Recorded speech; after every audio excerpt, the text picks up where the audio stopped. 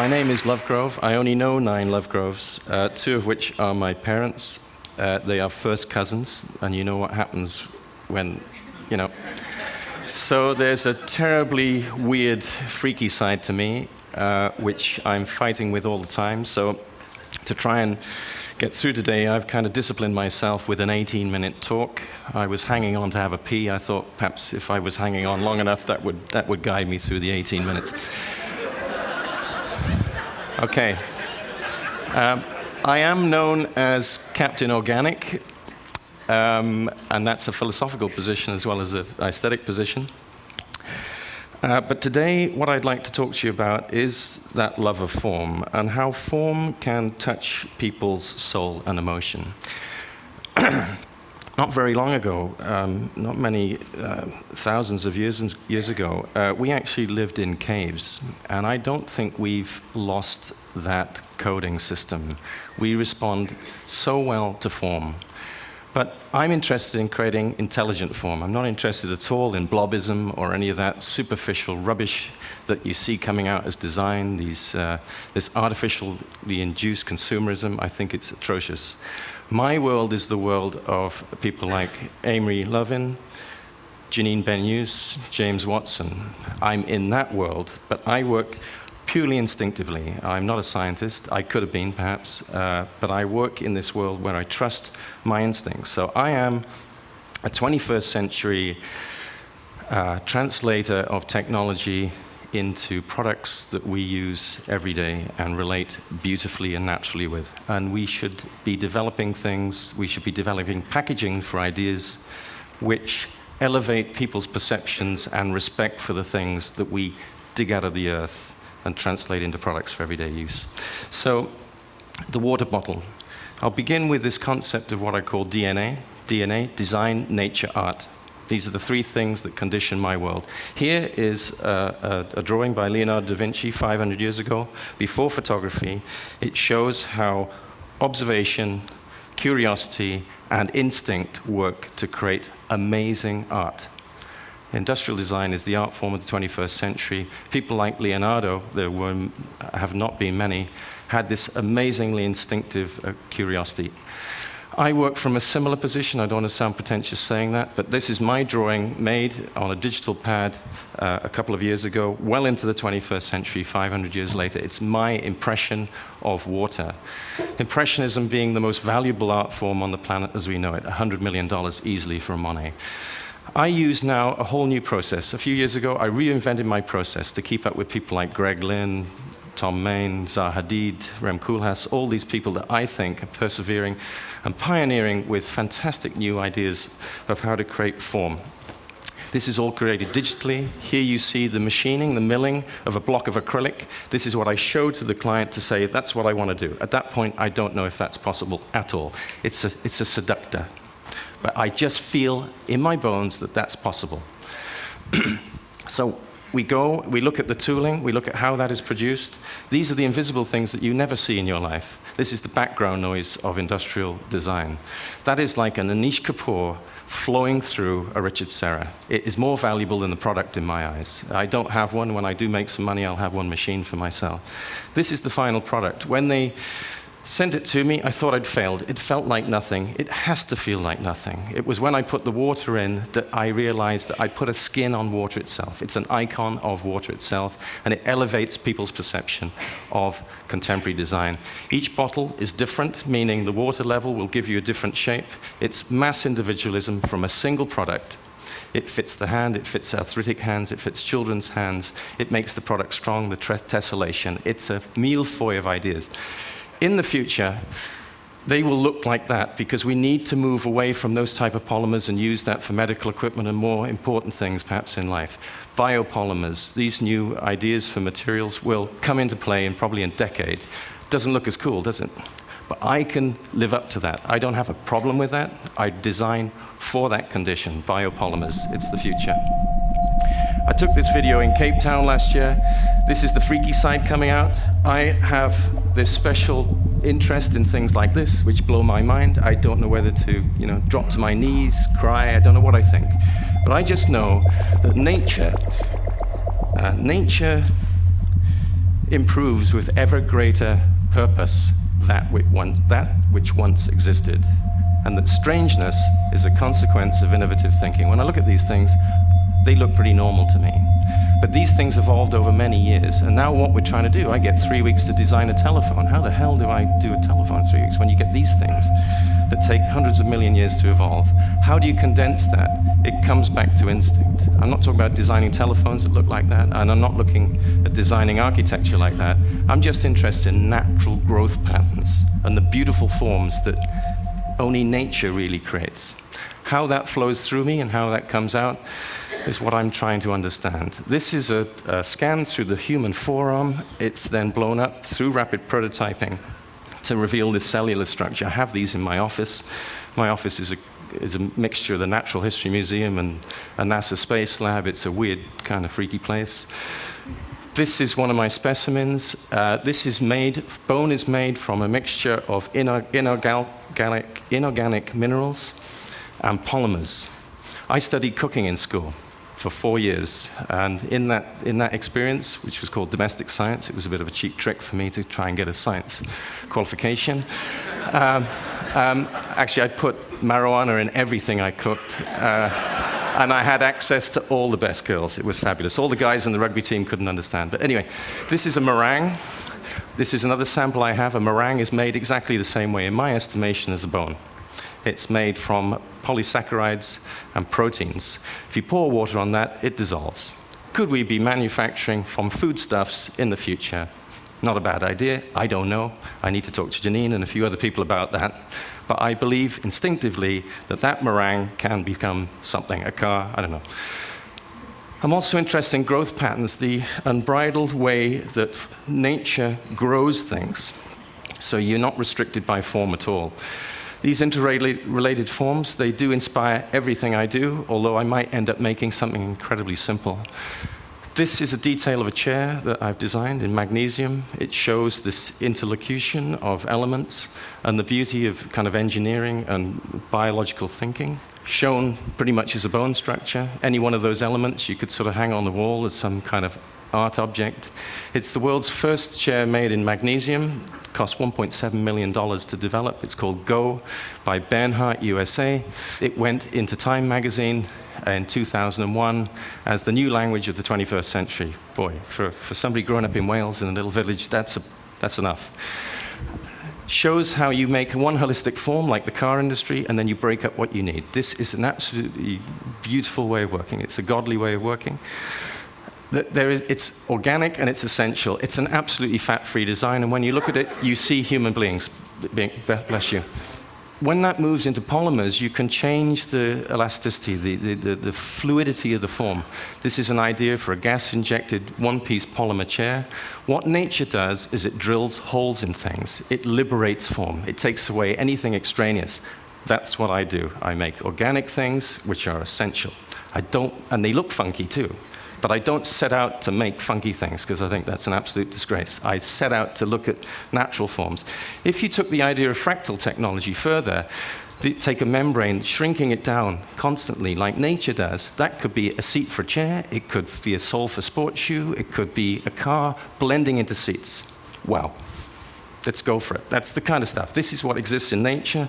Observation now allows us to bring that natural process into the design process every day. That's what I do. This is a show that's currently on in Tokyo. It's called Superliquidity. It's my sculptural investigation. It's like 21st century Henry Moore. When you see a Henry Moore still, your hair stands up. There's some amazing spiritual connect. If he was a car designer, we'd all be driving one. In his day, he was the highest taxpayer in Britain. That is the power of organic design. It contributes immensely to our sense of being, our sense of relationships with things, our sensuality, and even the sort of socio-erotic side, which is very important. This is my artwork. This is all my process. These actually are sold as artwork. They're very big prints. But this is how I get to that object. Ironically, that object was made by the Kalani process, which is a brand new process here for the 21st century, and I can hear Greg Lynn laughing his socks off as I say that. I'll tell you about that later. When I look into these data images, I see new things. It's self-inspired. Diatomic structures, radiolaria, the things that we couldn't see but we can do now, these, again, are cored out. They're made virtually from nothing. They're made from silica. Why not structures from cars like that? Coral, all these natural forces take away what they don't need, and they deliver maximum beauty. We need to be in that realm. I want to do stuff like that. This is a new chair which will come on the market in September. It's for a company called Moroso in Italy. It's a gas-injected polymer chair. Those holes you see there are a very filtered down, watered down version of the extremity of the diatomic structures. It goes with the flow of the polymer, and you'll see there's an image coming up right now that shows the full thing. It's great to have companies in Italy who support this way of dreaming. If you see the shadows that come through that, they're actually probably more important than the product. But it's the minimum it takes. The coring out of the back lets you breathe. It takes away any material you don't need, and it actually garners flexure too. So I'm going to break into a dance then. This is some current work I'm doing. I'm looking at single surface structures and how they flow, how they stretch and flow. It's based on furniture typologies, but that's not the end motivation. It's made from aluminum as opposed to aluminium, and it's grown. It's grown in my mind, and then it's grown in terms of the whole process that I go through. This is 2 weeks ago in CCP in Coventry, who build parts for Bentleys and so on. It's being built as we speak, and it'll be on show in Philips next year in New York. I have a big show with Philips auctioneers. When I see these animations, oh, Jesus, I'm blown away. This is what goes on in my studio every day. I'm traveling, I come back. Some guy's got that on a computer there, so it's like, oh my goodness. So I try to create this energy of invention every day in my studio, this kind of effervescent, fully charged sense of soup that delivers ideas. Single surface products, furniture's a good one. How you grow legs out of a surface. I would love to build this one day, and perhaps I'd like to build it also out of flour, sugar, polymer, wood chips, I don't know, human hair. I don't know. I'll have a go at that. I don't know if I've just got some time. That's the weird side coming out again. And a lot of companies don't understand that. 3 weeks ago, I was with Sony in Tokyo. They said, give us the dream. What is our dream? How do we beat Apple? I said, well, you don't copy Apple, that's for sure. I said, you get into biopolymers. They looked straight through me. What a waste. Anyway, that's true. Fuck them. Fuck them. You know, I mean, now I'm delivering, they're not taking.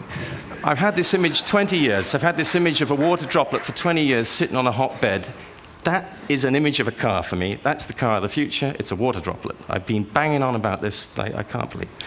Cars are all wrong. I'm going to show you something a bit weird now. They laughed everywhere over the world. I showed this. The only place they didn't laugh was Moscow. Cars are made from 30,000 components. How ridiculous is that? Couldn't you make that from 300? It's got a vacuum-formed carbon nylon pan. Everything's holistically integrated. It opens and closes like a bread bin. There is no engine. There's a solar panel on the back, and there are batteries in the wheels. They're fitted like Formula One. You take them off your wall, you plug them in, off you jolly well go. Three-wheel car, slow, feminine, transparent, so you can see the people in there. You drive different. You see that thing? You do, and not anesthetized, separated from life. There's a hole up the front, and there's a reason for that. It's a city car. You drive along, you get out. You drive onto a proboscis, you get out. It lifts you up, it presents the solar panel to the sun, and at night, it's a street lamp. That's what happens if you get inspired by the street lamp first and then do the car second. These bubbles, I can see these bubbles with these hydrogen packages floating around on the ground, driven by AI. When I showed this in South Africa, everybody after was going, yeah, hey, car on a stick. Like this, can you imagine? Car on a stick. If you put it next to contemporary architecture, it feels totally natural to me. And that's what I do with my furniture. I'm not putting Charles Eames furniture in buildings anymore. Forget that. We move on. I'm trying to build furniture which fits architecture. I'm trying to build transportation systems. I work on aircraft for Airbus, the whole thing. I do all this sort of stuff, trying to force these natural, inspired by nature dreams home. I'm going to finish on two things. This is a stereolithography of a staircase. It's a little bit of a dedication to James Watson. I built this thing for my studio. It cost me $250,000 to build this. Most people go and buy the Aston Martin. I built this. This is the data that goes with that. Incredibly complex. Took about 2 years because I'm looking for fat-free design. Lean, efficient things.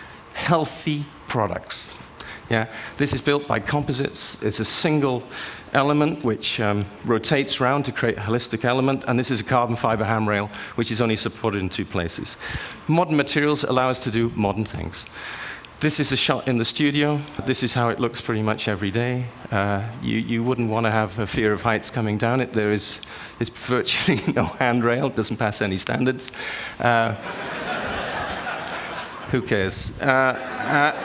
Yeah, and it has an internal handrail which gives it its strength. It's this holistic integration. That's my studio. It's subterranean. It's in Notting Hill, next to all the crap, the prostitutes and all that stuff. It's next to David Hockney's original studio. It has a lighting system that changes throughout the day. My guys go out for lunch. The door's open. They come back in because it's normally raining, and they prefer to stay in. This is my studio. Elephant skull from Oxford University, 1988. I bought that last year. They're very difficult to find. If anybody's got a whale skeleton they want to sell me, I'll put it in the studio. So I'm just going to interject a little bit with some of the things that you'll see in the video. It's a homemade video, made it myself, 3 o'clock in the morning, just to show you how my real world is. You never see that. You never see architects or designers showing you their real world.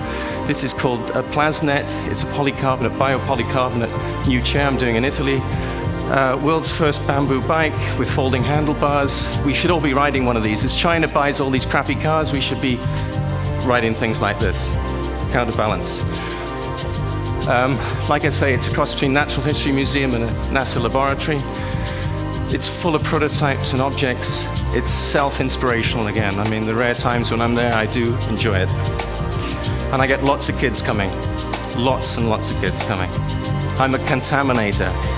For all those children of investment bankers, wankers.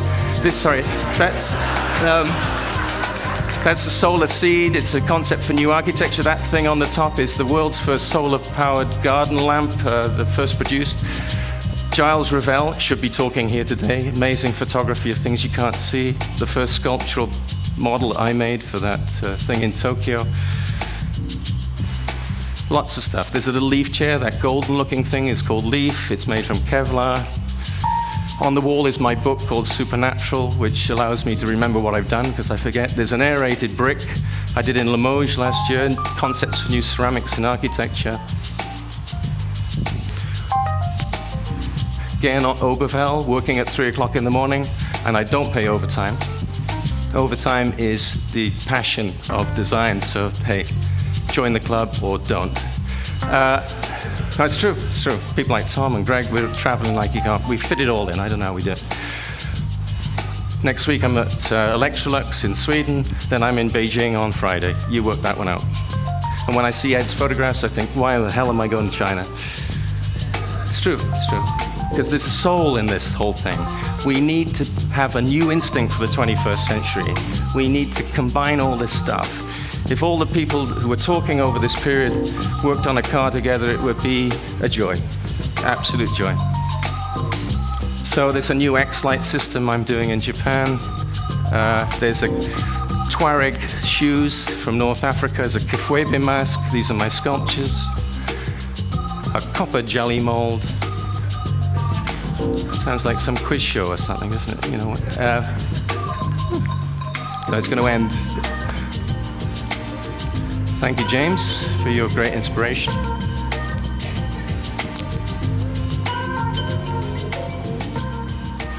Thank you very much.